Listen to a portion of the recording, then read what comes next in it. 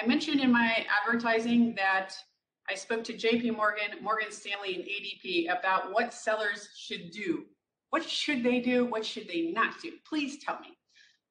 They sent me completely different stories, but I'll tell you that all of them boil down to one thing, and that is trust. It didn't boil down to technology. Their answers did not boil down to price, which we always think is so important. But really what they gave me were stories of trust, right? So there was a story of when 9/11 hit and a storage array had to be delivered to a data center. And there was a gentleman who was out in New Jersey who had a storage array at home. He threw it in his trunk. He drove it over to Manhattan and had the thing installed himself. Showed that he was trustworthy. There was also another story of a gentleman who was supposed to deliver servers to a delivery dock. The servers were not getting delivered. What? If you've dealt with delivery docks, probably not a shock to you.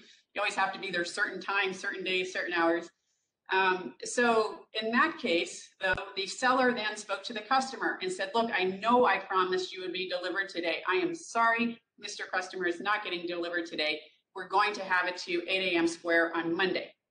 Again, so these are personality traits. One of the best global account managers I ever worked with, Ann Teal, what she would say, so she would be assigned to accounts that had, let's call it a red or yellow, amber status with the customer before, and she would be assigned to change this account around. And one of the things Ann Teal would say is, not on my watch. So maybe the previous account manager has done things that were not acceptable to you. Not on my watch. It's not happening with this team, not while I'm assigned to this account. That's really the number one trait that I heard from the customers saying, you know, when I told them I'm going to be training sellers, this is what they asked me to relay to you.